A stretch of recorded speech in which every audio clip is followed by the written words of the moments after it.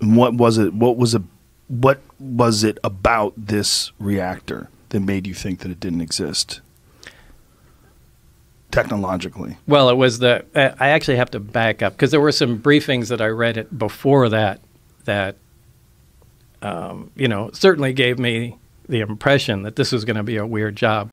This was a small reactor about the size of a hemisphere, about the size of a basketball, on a metal plate. And when it was running, it produced a gravitational field of its own. Now, this is something that we can't do. Anyway, this device was producing that.